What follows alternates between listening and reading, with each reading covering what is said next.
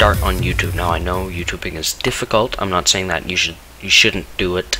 That it's super hard and that it's just amazingly impossible and you should just avoid it at all costs. No, I'm saying do it, but just know that it can be pretty difficult. So the first thing I'm going to show you how to do is set up your recording software. Now I use OBS, or Open Broadcaster software. There are other softwares, maybe are better, but this is free and it works. So go to obsproject.com, and when you're here, you can download either the multi-platform, which is coming soon for Windows 7 and 8 and Linux, but it works for OS X, Mavericks and up, and Windows 7, 8. So I run Windows 7, so here we go. And here's the installer, save. Now I don't need the installer, but you would install it, as you can see, like any other program. And I already have the latest version, so I don't really need this, but close that. And you install it again like any other video recording software, and once you have it, this is what it should look like, except you shouldn't get the inception screen, because this is my actual copy of Open Broadcaster software. So I'm going to see if I can open the 32-bit version for a second, so I can show you guys how to set it up. Open Broadcaster software, 32-bit, run as administrator, and always right-click and say run as admin, because there are some programs that you can't record unless you say run as admin, specifically. Okay, I guess I can't show you. So, anyways, what you need to do is go into settings to get it set up to start recording. Go to settings. Now I have a profile here that's set up, but it doesn't really make much of a difference. And go to encoding. Make sure that it's on, the encoder is on X264. It could be on either of these, but I recommend using this. Max bitrate, quality balance. Quality balance I recommend setting to 9, max bitrate. I'm going to get to that in a sec. Broadcast settings. If you just want to output files, I would say file output only. File path, put it to whatever you want, but I set it to my external hard drive, which is right here. So you get Backup Plus and vids, and everything goes into here. So you can record whatever you want with this. You can record from a camera, from like God, off the top of my head I can't remember. Webcam. I'm young, I swear. Video adapter. Mine is my NVIDIA GeForce GTX. You can have a base. You set your base resolution to set the resolution that it captures your screen at. Mine is 1080. You can also downscale it to go down to 720. You can go to 480, 360, and I think you can go farther, but I'm not sure. Set your FPS, the max FPS that it records it at.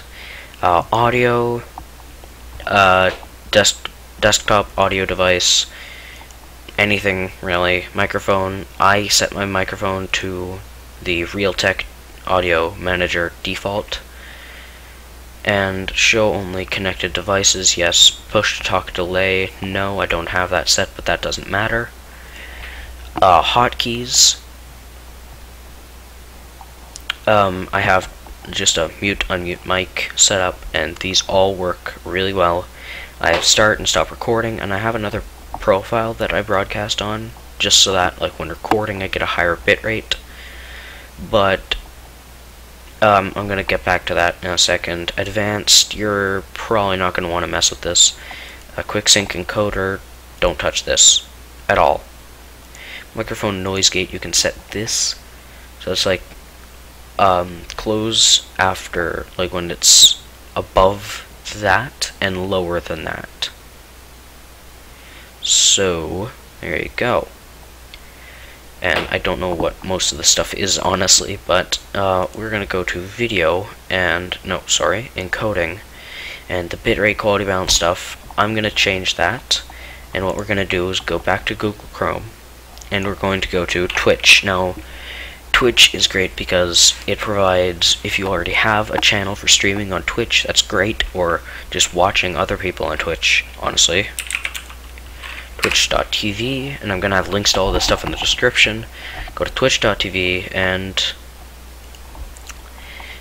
no, sorry, what am I doing? We need to go to broadcast settings, live stream. Now, not optimized with Twitch, path file stream, if any. Now, just gonna delete that. Play. Now I can stream. My video, so far as I know, hasn't stopped. So, what we're going to do is, now it says mode live stream. You can file output too while live streaming, but this works great. Say Twitch, because that's the best one that I've seen. This is the closest server, the closest Twitch server to your Wi-Fi hotspot, basically. And play path stream, if any, and now just click the button here, optimize, and it will automatically put everything on the best settings for uploading to Twitch. Now the quality balance, it'll like be the default of Twitch, but this all works. It's all great. Like, I used to use it and now I don't, just to get a little bit higher video quality. You can see there's a bit of a stream going on there. And so to be able to actually broadcast, you're going to go to, just Google Twitch. Let's see what it's called again. Settings, broadcast settings, path, play path or stream key, Twitch stream key. Now each person is gonna get a different one. So right here, and I need to get your stream key. Oh no, sorry about that.